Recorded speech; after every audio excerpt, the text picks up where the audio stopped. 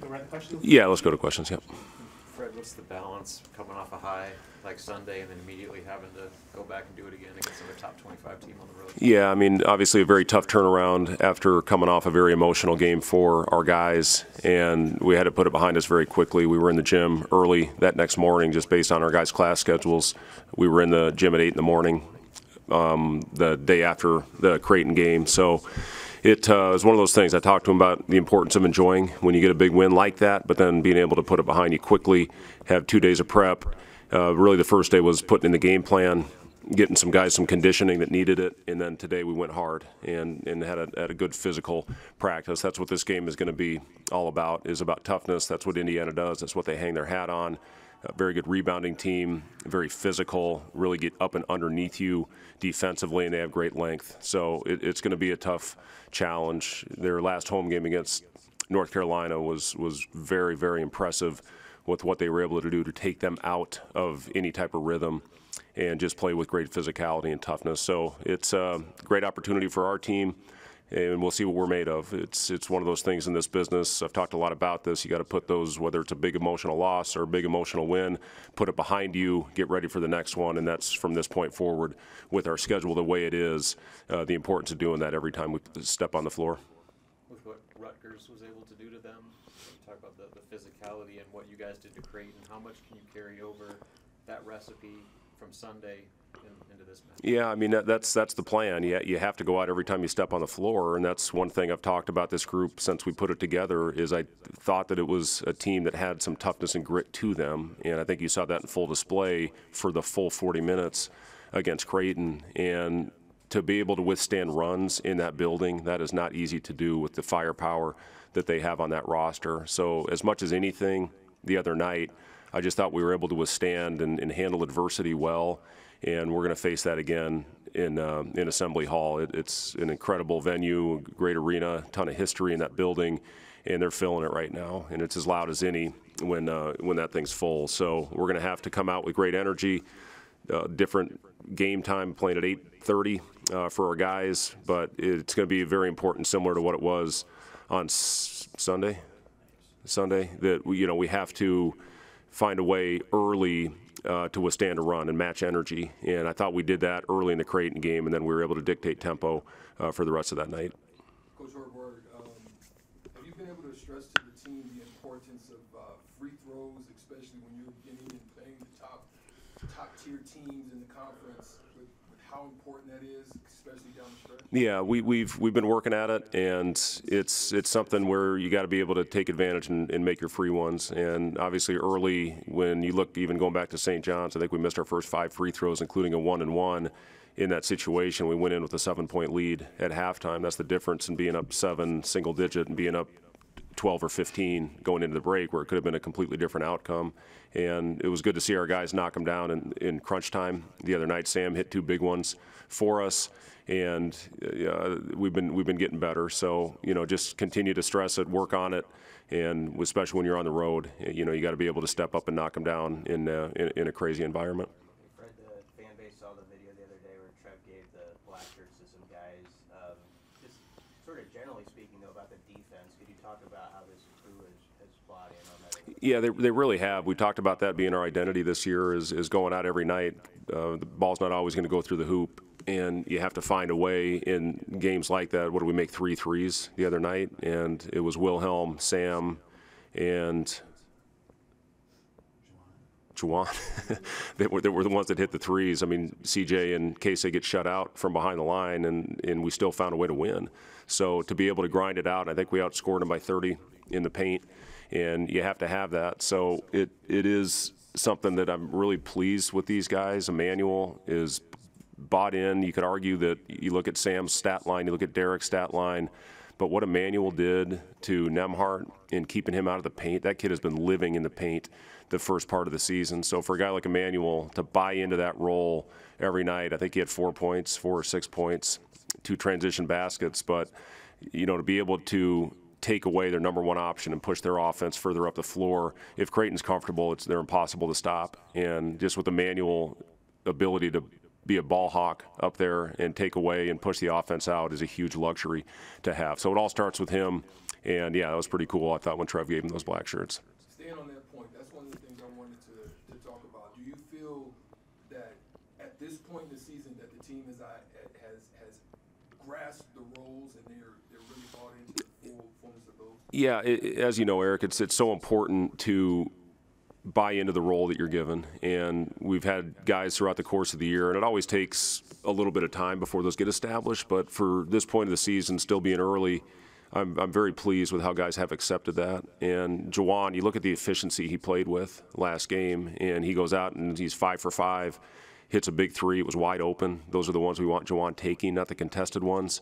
And for about a 4 or 5 minute stretch, he was just eating up the glass and seemed like he got every rebound, and Sam was in there. And when you look at that, I think that's 7 in a row, if I'm not mistaken, winning the battle of the boards.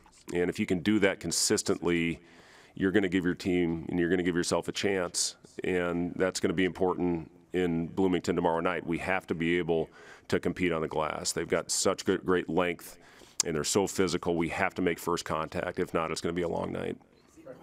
Seen plenty of Trace Jackson Davis over the years. What's going to be the key to making Mike? Yeah, he just keeps coming back, and but he's a heck of a player. And you talk about some of the great players over the years, and taking away their dominant hand, and they still find a way to get to it. He's so good at getting to that left hand, whether he goes right off the catch, he's really quick spin move, or if he goes right, he's going to find a way to get back to that left hand. He's added a right over the last couple of years, but he still finds a way to get back to that left hand. It's like when me and Strickland used to try and guard Ginobili, take away his left, he still found a way to get to his left. And you just got to go out and try to make it as tough as possible, knowing that he's going to make tough shots. It's impossible for our team to simulate what he does, but just have to go out there and try to make it as difficult as possible. We know Indiana has your attention, but what have the last 48 hours been like? Well, it's people ask, well, how was the bus ride home? I'll say it. The guys fell asleep, and the coaches watched film. And it's been a group that's been very process-oriented, and that's one thing that's been really impressive. Obviously, there was a great celebration after that game, but they got over it quickly, and that's something that we really stressed. It was a huge win for our program to be able to go and get a win like that on the road. In state, I know how much games like that means to our fans. So to find a way to get that one, but again, you have to find a way to get over it quickly. If we had a week, absolutely, you go out, you give them a couple days and really enjoy it, and then get back to work. But we didn't have that. We had 2 days, and then after Indiana, we got 2 days to prepare for a team that's playing maybe as well as any in the country right now with Purdue. So it's a heck of a stretch. So to be able to get that one, the importance of winning that game with the stretch that we have was so important, and it also was a confidence builder. When your guys know you can go on the road and beat a top 10 team like that, it's so important for your confidence, especially early in the year. We lost so many close ones early last year. If we win the Wisconsin and the Ohio State game early in the year, that might have been a completely different season a year ago, but it didn't happen, and it's past, we're past it now. But to get a game like that at this time of year is so important for the psyche of your guys. Coach, along those lines, Amy Williams' team's coming off a big win as well. Have you had a chance to congratulate her? And how important do you feel the camaraderie is between coaches at the university? I saw you guys at the Matt Rule press conference. How important is that? Yeah, I texted Amy right after our game, and sounds like they were refueling and they were watching the end of our game, and just messaged back and forth with Amy. We've got a great relationship with her. I'll watch some of her practice. She'll watch some of ours. And it's a luxury to have that when you have a great relationship with other coaches in the athletic department. What John Cook is doing, I had a great conversation with him the night before the Boston College game. He was going to get a workout in. We were just finishing up a night practice.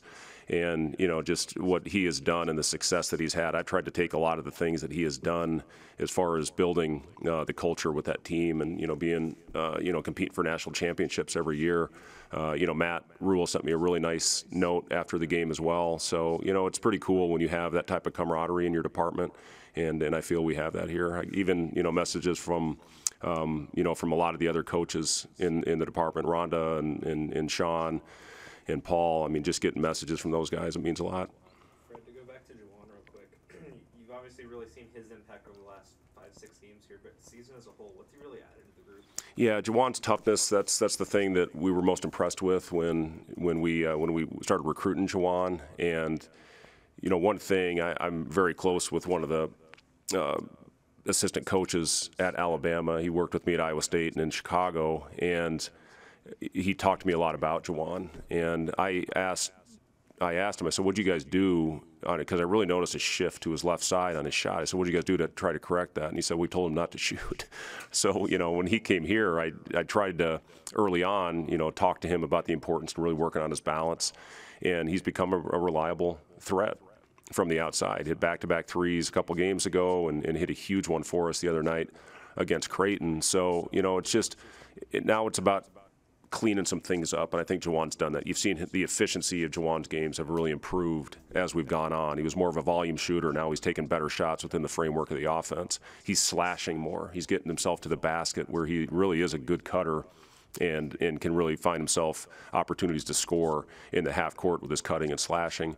But, you know, Jawan's just overall toughness has been huge for this team. His ability to rebound on both ends of the floor. He's become a better defensive rebounder than he has been in the past, and still gives you the threat of going to get you extra possessions offensively. We really made the conscious effort the other night, or decision, I should say, to get back and try to limit Creighton in transition, and I don't think they had a transition basket in the first half.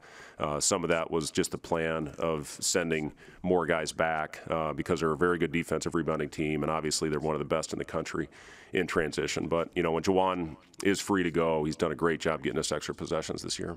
Is that our arena you're playing in tomorrow one of the shrines to you in college basketball? I mean, you tell your guys they enjoy that experience? Yeah, it's cool. I don't need to tell them that. I mean, they'll see it tonight when we go in for a shoot around, and, you know, they see the banners up there. And, you know, Mike Woodson, obviously a legendary player in that program, got a ton of respect for him, played against his teams in the NBA, and he's just, you know, his teams take on his personality. He's tough, and his teams back that up. So, you know, it's a great arena. I look back at my career, I'm very fortunate to play and coach in Allen Fieldhouse, and, you know, get the opportunity to go to Assembly Hall and, you know, some of the great venues around the country. Playing Hilton was a lot of fun for me as well. Wasn't much fun for Strickland, but, you know, it was great for us. But yeah, it's a cool place. But when that ball goes up, we got to be on point, and we got to go out and play with great effort.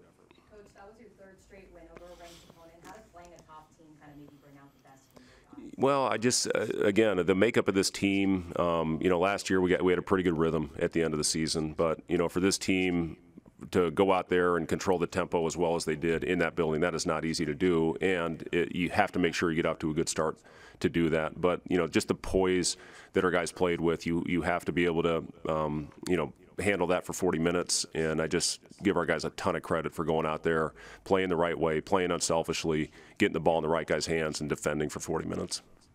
Trev, those Blackshirts, did you know that was coming from Trev? I did not. No, that was pretty cool.